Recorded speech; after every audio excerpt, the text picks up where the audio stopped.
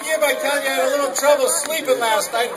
Scott Walker and I had a discussion last night. We pointed out some of the problems that he's had in dealing with issues like making sure that the middle class is part of the solution and not as the enemy in this state. Because we have a governor who has done a wonderful job making the wealthiest people the happiest people. And my concern is for the middle class of this state and the people who want to join the middle class. Those are the people who need representation right now in the governor's office in Madison, Wisconsin. But to make this happen, we've got a lot of work to do between now and Tuesday. We know that we've just begun. I can tell you that the polls are close.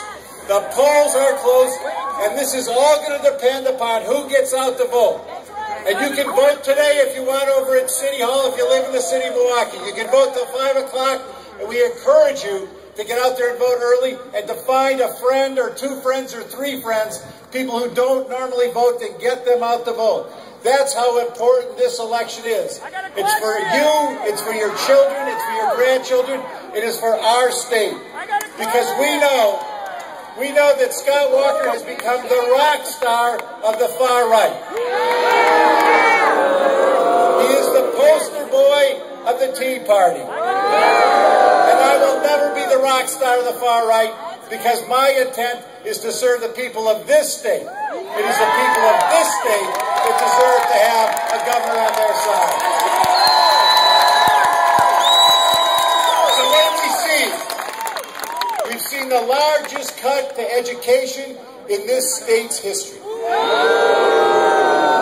We have seen the largest cut to this city in our history. And we've seen him give tax cuts in the billions to corporations and some of the wealthiest people in this state. We have to have our government represent us. That billionaire from Texas who gave him $500,000, he doesn't care about what's going on in Milwaukee or Racine or Manitowoc or Marshfield or La Crosse. They care about a national agenda, and they want Wisconsin to be the experimental lab. And we know that this governor has said that he was going to drop the bomb on the working people of this state. We know that this governor said that he was going to divide and conquer. Those are his words, not my words. And Scott Walker has divided this state like it's never been divided before. Where neighbors can't talk to neighbors. Where relatives can't talk to relatives because it's too bitter. Because of Scott Walker's Civil War. That's what happened. He intended that to happen. And here's my question. He has divided this state more than any governor in this history. But will we let him conquer this state? No! Will we let him conquer the middle class? No! That's why it's important for you to do everything between now and Tuesday. We are doing this together.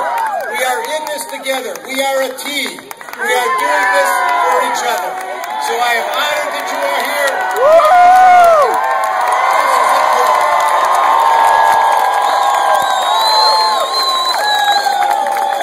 I had a chance several weeks ago to talk to a fellow that I've got a lot of respect for. A fellow that knows a lot about the middle class.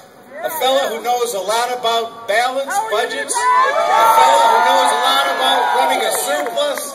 A fellow who knows a lot about leading this nation to the largest economic expansion in our nation's history.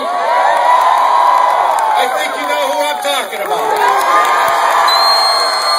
Please join me in a warm Wisconsin welcome for President Bill Clinton.